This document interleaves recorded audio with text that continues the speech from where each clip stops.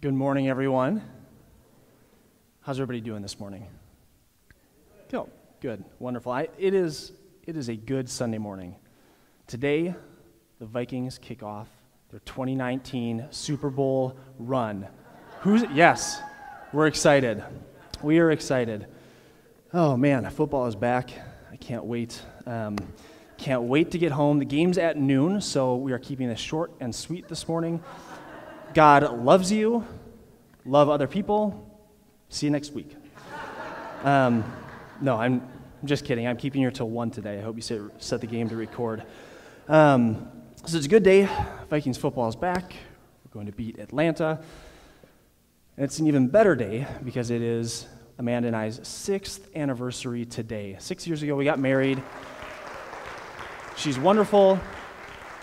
Everybody, go say congratulations to her. Tell her something that you love about her.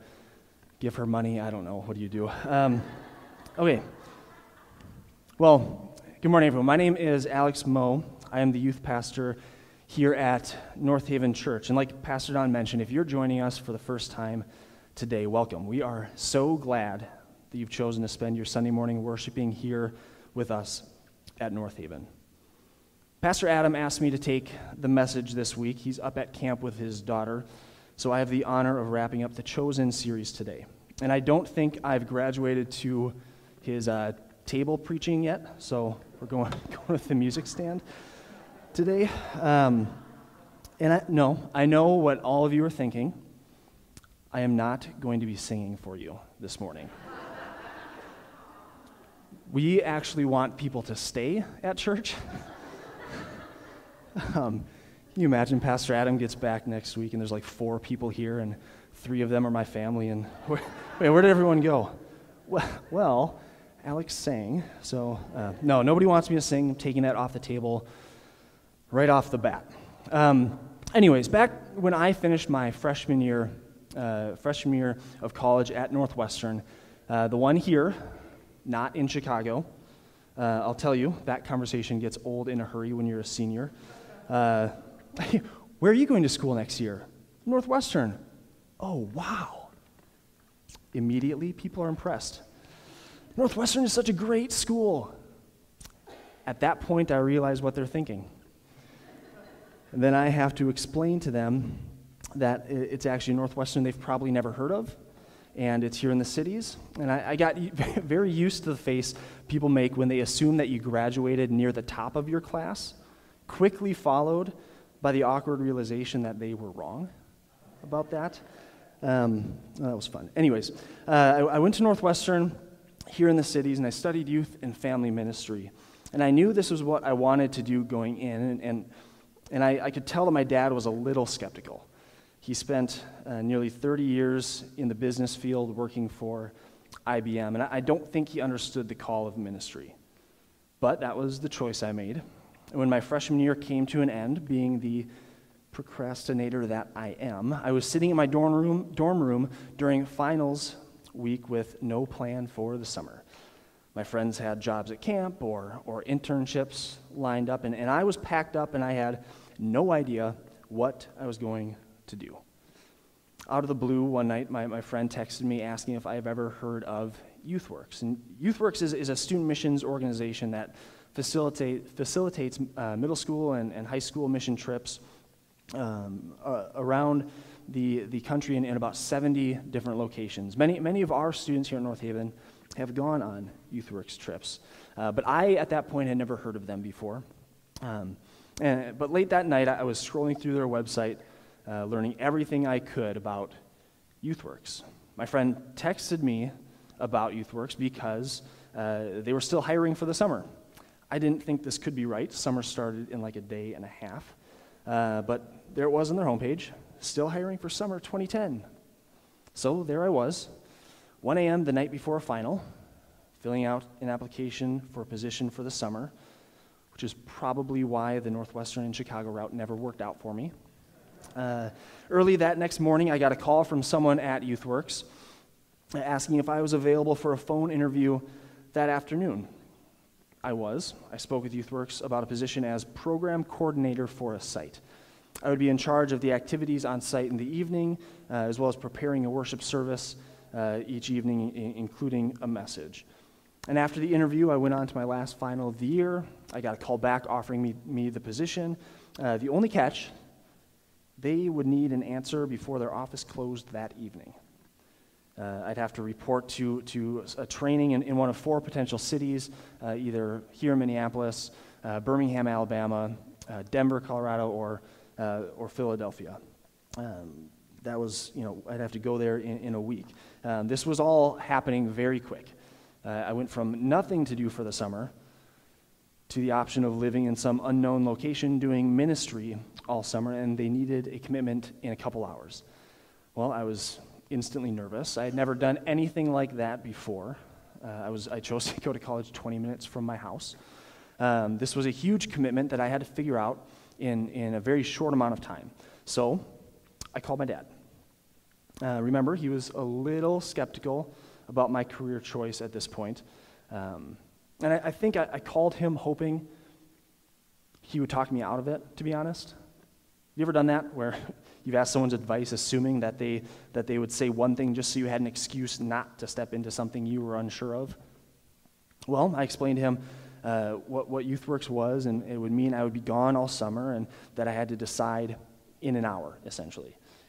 Needless to say, he surprised me, and I'll never forget it. He said to me, if you're serious about this career, this is something I think you need to do. By the end of the summer, you'll know if youth ministry is something you want to do for the long term or if it's not right for you. Now, my dad also knew I didn't have any plans for the summer, so this could have been him just trying to get me to do something. But I don't think it was. I think God used my dad, who was skeptical about his son doing youth ministry, to encourage me to take a step of faith despite how nervous and fearful I was. I took the job. Thankfully, the training was here in Minneapolis, and I went on to serve that summer in Cincinnati. I absolutely loved it. I went on to serve 2 more summers with YouthWorks, and I had some of the best experiences of my life. Well, over the last few weeks, we've been discussing how different people throughout Scripture have responded to God's call for their lives. We've looked at King Saul and Moses, Sarah, Lot's wife. Last week, we talked about Peter and how even though he was imperfect, Jesus used him in mighty ways. Today, we're finishing up this series by looking at Joshua. If you have your Bibles with you, you can turn to Joshua chapter 1. We'll be focusing on verses 1 through 9 of the first chapter. And if you don't have one with you, there's a Bible in the pew in front of you, or you can follow along on the screen or in the Bible app. Just search North Haven Church. But before we get into the Scripture this morning, I want us to catch up on what's happening by the time we get to Joshua. Moses was called by God to lead Israel out of slavery in Egypt. God worked miracles to free his people and miraculously sustained them in the desert during 40 years of wandering. He split the Red Sea so his people could cross safely.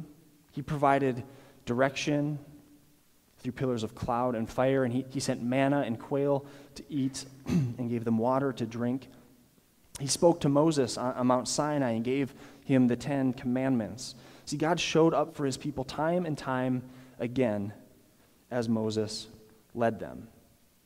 And the hope of the promised land was always before them.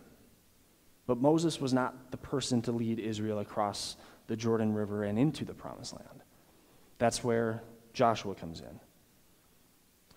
Before Moses dies, he calls Joshua in Deuteronomy 31 to his side and tells him that you are to lead this people into the promised land. And that's where we pick up with Joshua today. So let's look at verse 1. It says this: After the death of Moses, the servant of the Lord said to Joshua, son of Nun, Moses' aide, Moses, my servant, is dead.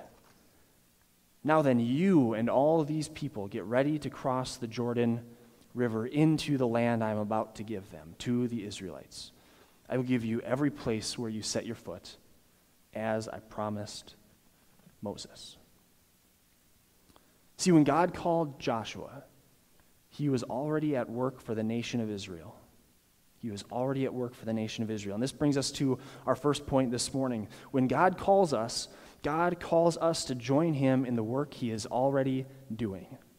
God calls us to join him in the work he is already doing. Pastor Adam mentioned this when he focused on Moses a few weeks ago. God was already at work to free Israel from slavery by the time he called Moses. This was God's plan, and he was working it out long before he called anyone to join him in the work. It was the same with Joshua. Moses had been leading Israel around the desert for 40 years. This was a long, long time coming, and it didn't begin with Joshua. See, when I took the job with YouthWorks, they had been in Cincinnati for nearly 10 years working with different ministry partners and churches, and God wasn't calling me to do something new there. He was calling me to join him in the work that he was already doing in that city. That's often how it works, right? Whatever God has called you to, you likely weren't the first person to occupy that space. God has a history of using people to accomplish his goals over a long period of time. And this is the same mentality that I like to get our students to take when we prepare to head out on a missions trip. God isn't absent from the community we are going to serve. We aren't bringing God to this place. He's been working there long before we were ever planning to go. But how can we posture ourselves to partner with God in the work he's already doing? That's true for mission trips, and it's true in our calling for every day life. God is at work. Are we going to answer his call and work alongside him? And often, as in the case with Joshua, when God calls us to step into his plan, he doesn't leave us alone. That summer at YouthWorks, I had my dad encouraging me to step out in faith, and I had a team of people to work with all summer. We'll see that God makes the promise to Joshua that he will not leave him. But God also placed people in Joshua's life. Moses was a mentor to him. We see this back in Exodus chapter 24. Joshua spent time with Moses as he aided him in his leadership. And in the next chapter in Joshua, you see that there were a couple spies helping him. And Rahab made it possible for Israel to conquer Jericho. God didn't design us to do life alone. And he won't leave us alone when he calls us into something new and frightening. When God calls us to join him in the work he's already doing. Let's look back to the text. Verse 4. Your territory will extend from the desert to Lebanon, and from the great river, the Euphrates, all the Hittite country, to the Mediterranean Sea in the west. No one will be able to stand against you all the days of your life. As I was with Moses, so I will be with you. I will never leave you nor forsake you. Be strong and courageous, because you will lead these people to inherit the land I swore to their ancestors to give them. I want us to take a minute to appreciate the significance of what God has called Joshua to do here. Joshua is supposed to lead his entire nation into the promised land, something his ancestors were promised. And this brings us to our second point this morning. Don't let what God has called you to intimidate you. Don't let what God has called you to intimidate you. The task before Joshua was huge. Let's think about it. First, the promised land was a part of the covenant that God had made with the people of Israel from long ago. This would have been talked about by the people of Israel for generations. The hope would have been held on to when they were in slavery in Egypt, parents and grandparents talking about a better life for their kids. Not only the prospect of taking the promised land, but that Joshua could make this a place where families prospered and life was better for Israel. It's incredible pressure. Not only this, God promised that Joshua would lead them into the promised land, but this was accompanied by the task of defeating the current occupiers. He had to lead them to victory in battle also. Taking the promised land was a huge, huge task. Second, Joshua was taking over for Moses, and Moses was the man, right? He was the guy that freed the entire nation. Joshua wasn't just assuming the role of a leader in a vacuum. He was taking over for the leader. You ever been in that situation? Not like leading people to a promised land, but taking over for someone who is awesome. When you're stepping into a new role at work or on a team, and the person who is in that place before you was like a superstar at that position. They maybe led the team to a whole new level or exceeded sales for the year or whatever it is, but they did a great job with it. Those are big shoes to fill. And that can easily bring up thoughts and feelings of inferiority and insecurity that you aren't going to be successful or certainly not as successful as the last person, and that you might fail altogether. Imagine that's exactly what Joshua was feeling. Moses didn't do everything perfectly, but he kept a nation going for 40 years in the desert. God met him on Mount Sinai. God used him to split the Red Sea. God did huge things through Moses. Would he really do big things for Joshua too? The pressure Joshua would have been feeling would have been incredible. And then third, 40 years is a long time, right? Let's not forget this. I think sometimes when we just throw around time frames in the Bible without really stopping to consider the reality of that time frame, we lose the picture. 40 years. What were you doing 40 years ago? I wasn't doing anything. Can any of you guys remember 40 years ago? I mean, I don't even know what 40 years feels like. I wasn't even a thought yet. But the people of Israel did know what 40 years felt like. 40 years is a long time to do anything, let alone wander in a desert. Like they knew 40 years.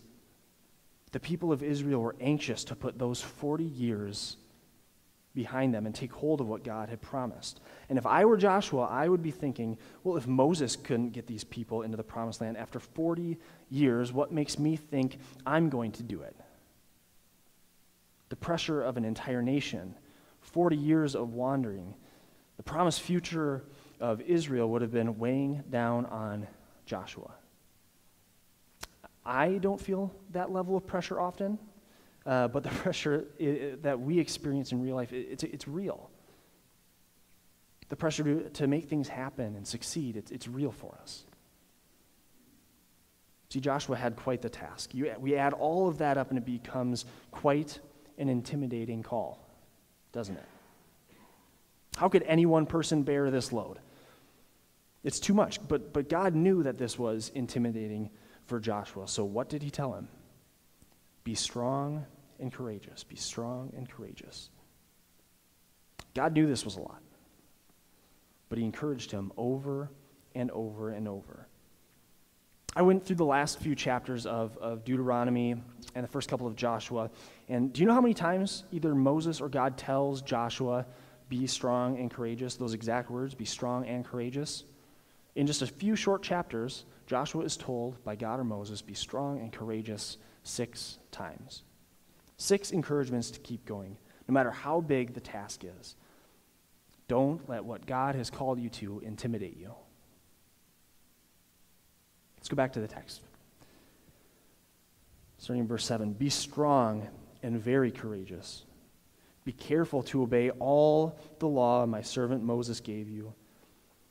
Do not turn from it to the right or to the left, that you may be successful wherever you go. Keep this book of the law always on your lips. Meditate on it day and night, so that you may be careful to do everything written in it. Then you will be prosperous and successful. Have I not commanded you? Be strong and courageous. Do not be afraid. Do not be discouraged, for the Lord your God will be with you wherever you go. This brings us to our third point. Courage isn't about being fearless. Courage isn't about being fearless. Courage is being afraid and trusting in God's strength and promise anyways. I'll say that again. Courage isn't about being fearless. Courage is being afraid, being fearful, but trusting in God's strength and in his promise anyways. See, courage has been built up so much in our popular culture to describe someone who faces anything without a hint of fear in their eyes. Someone who will rush into a burning building without a second thought. And that is courageous. Of course it is. But that doesn't define courage. See, when I decided to take the job that summer after freshman year, it wasn't because I had eliminated my anxieties in a day and a half. I knew that it was an experience that would help me grow and trusted that God was going to use me and work in my life through it, despite the fear I had when facing this decision. And I'm not trying to hold myself up to you as like some pillar of courage or shining example of boldness. It's not me. But this was a case where I was faced with a decision to make, and I chose to follow God's call through the fear and uncertainty. That summer ended up confirming my call into ministry with students, and I love what I get to do now almost 10 years later.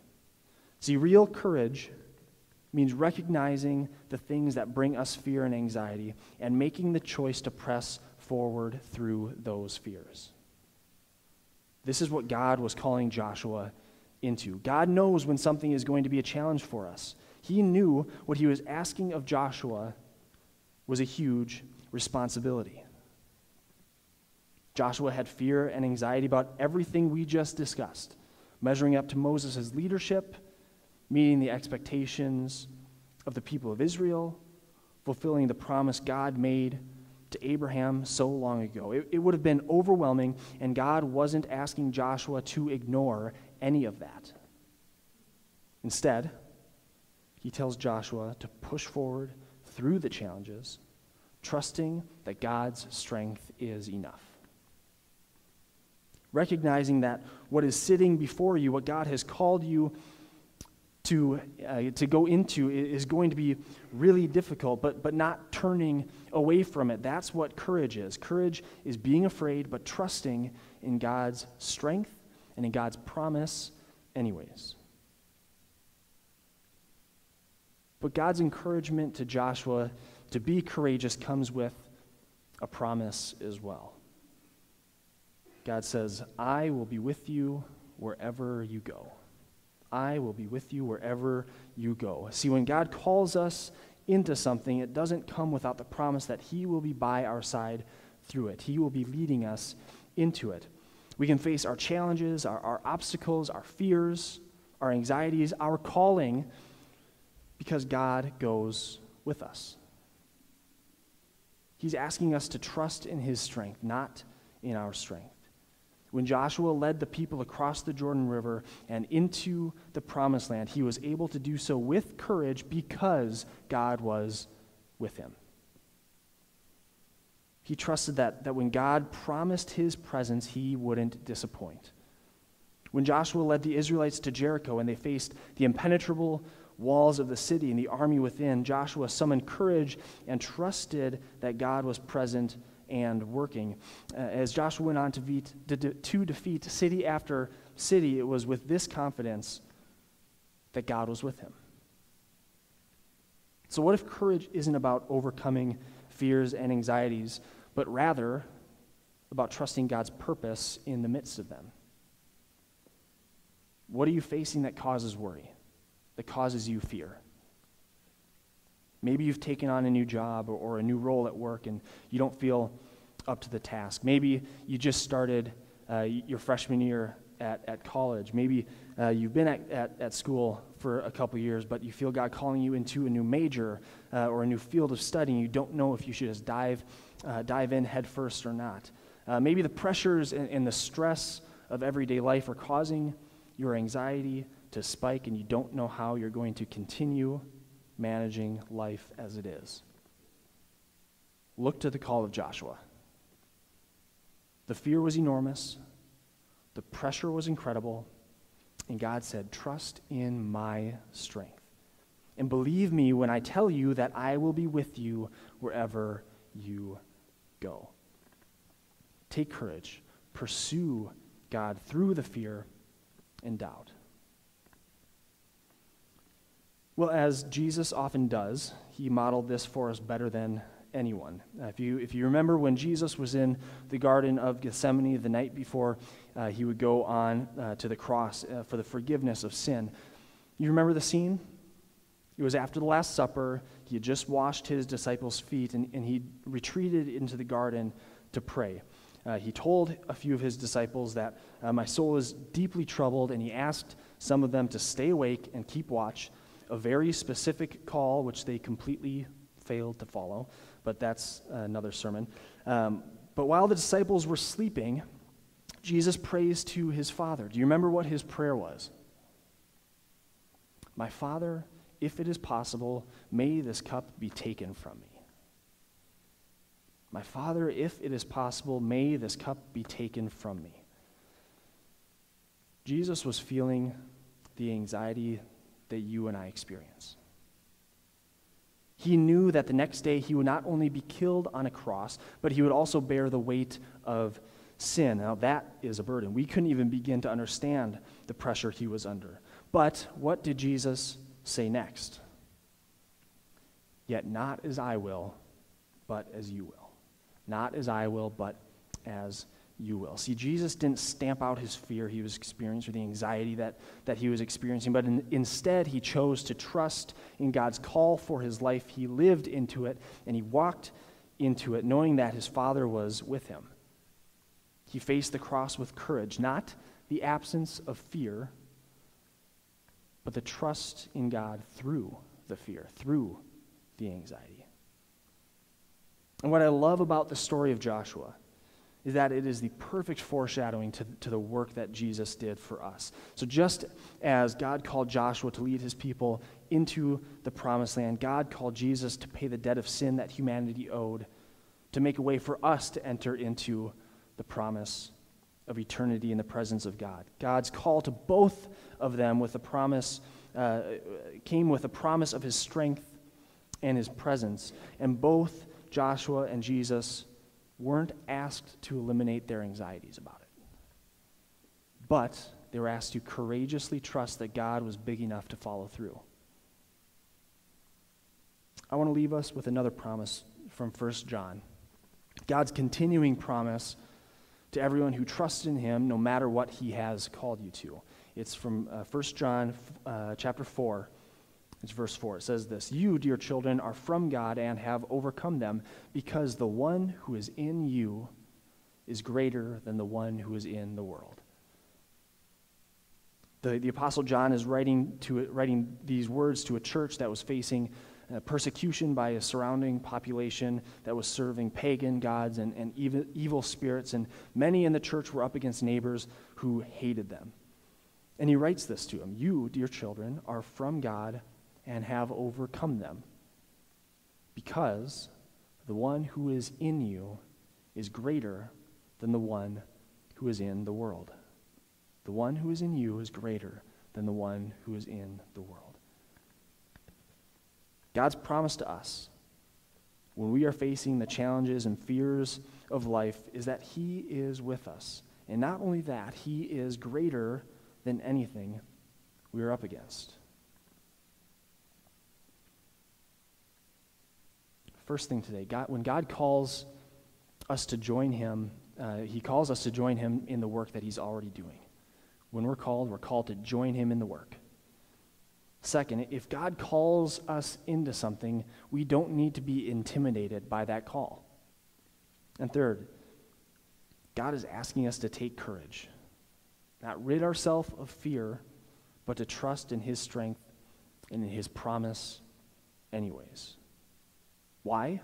Because the Spirit living in you is greater than the evil one, greater than the responsibilities at work, greater than the challenge of whatever trial is set before you today, greater than the painful situation you know you need to confront soon. Do you believe that? Are you living as if you believe that?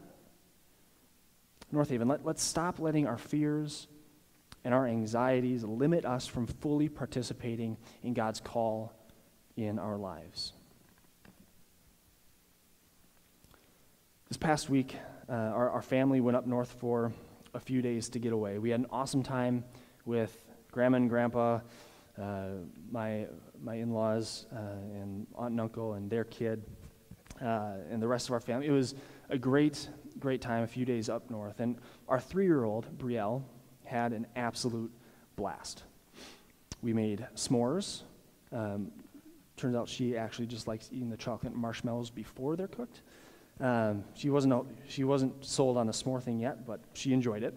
We made s'mores. We played on the beach, building sandcastles. We went fishing. She caught one pretty good size sunny and decided she was done with fishing.